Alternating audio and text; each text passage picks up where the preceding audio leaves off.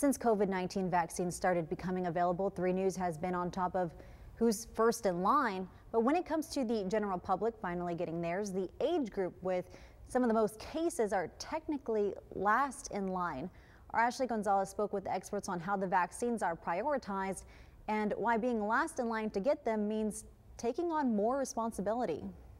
In Oasis County, young people make up the majority of COVID-19 infections.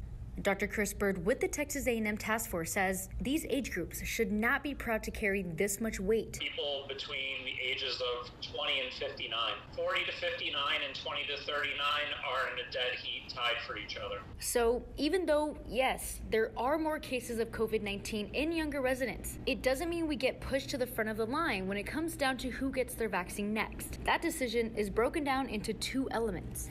Main thing is the reason what happened is that anyone who gets sick who has the highest chance of dying.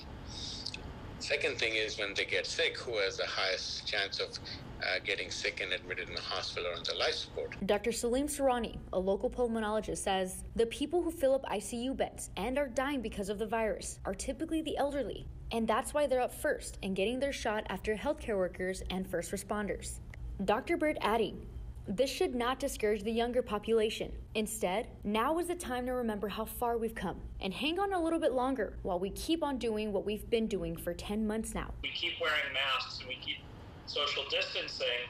It takes less people getting vaccinated to keep the transmission rate below 1 and to have COVID burn out. They say if we work together now, COVID-19 will be behind us soon. Ashley Gonzalez, 3 News.